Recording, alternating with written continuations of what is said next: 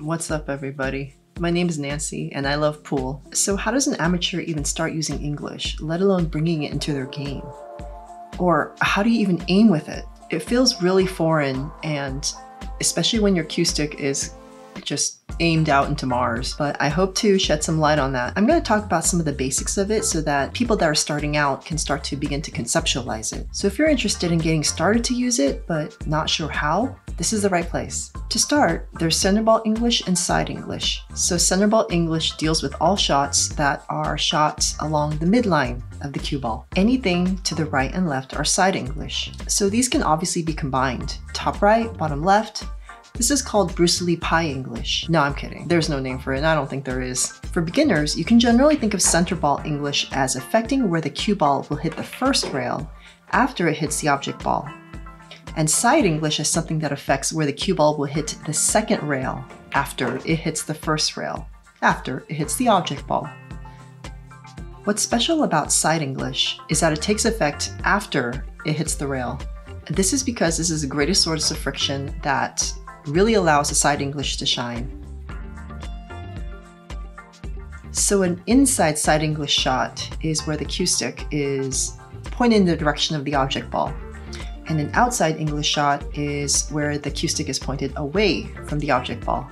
And for you better players, I know that side English has minute effects on the path of the cue ball, particularly when it comes to soft shots, drag shots, etc., draw shots too. And then there are other factors such as masse and stuff like that, but I'm keeping this simple, so that's English in a nutshell. Now I'm going to talk about a couple shots where side English really comes in handy. First one is rail positioning. These shots run notoriously close to perpendicular to the rail, especially if the shot is pretty thin. And top or bottom English won't get you far, but side English will.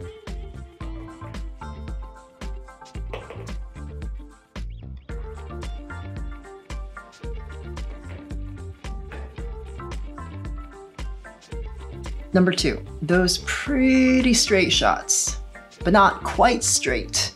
Another area where English shines. You're way too straight on this shot and need an angle to get to the next ball. English is a lot of help here, and with an object ball, a surefire pocket, this will help you get the shot you need to get to the next ball. But before you start adding English to every shot, there's a catch that I quickly learned. So number 1, it will screw up your aim. And what I mean by that is that there's an adjustment to be made to account for squirt. And the more English you put, the more it will squirt. If you don't know what squirt is, it's basically the same thing as deflection. It's where you hit a cue ball on the left side and it will squirt a little bit or deflect to the right side, and vice versa with the other side. There are low deflection shafts that kind of help minimize this, but there is no such thing as absolutely zero deflection. Not to mention the visual alignment learning curve that you'll have to go through when you're aiming with side English, because let's face it, your cue stick looks like it's going to freaking Alaska. Also, different stroke speeds deflect differently. Number 2, you will notice some new and bewildering cue ball behavior. It will run or it will get stunted. So these are normal, and it's a natural phenomena of the friction of the rail acting on the cue ball, pushing it along its path, or deflecting it. So getting used to the right stroke speed will also take some time. So with squirt or deflection, naturally this will give you some inaccuracies in your pocketing abilities.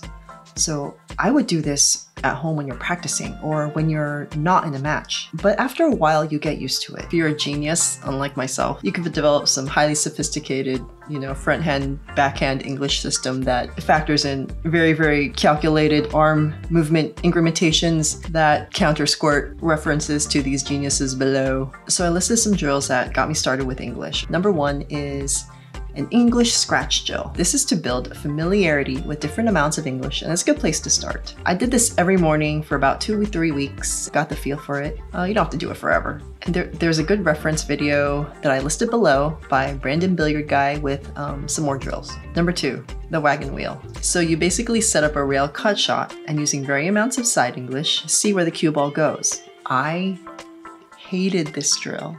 hated because I was too harsh on myself. I tried really hard to hit every single ball, but then I did it a couple times and I never did it again. I would not do that. Take it easy and just kind of get familiar with where the cue ball is going. So number 3 is a variation of the wagon wheel drill. It's a cut shot and you use different amounts of English to kind of manipulate the cue ball's path. So I recommend trying it out. You know, like it's kind of hard to do, but when you get that perfect landing, oh yeah, fills you with that feeling of, yeah. Oh my gosh, what's wrong with my throat? All right, so thanks for watching my stupid little video. I hope it was informative. Peace.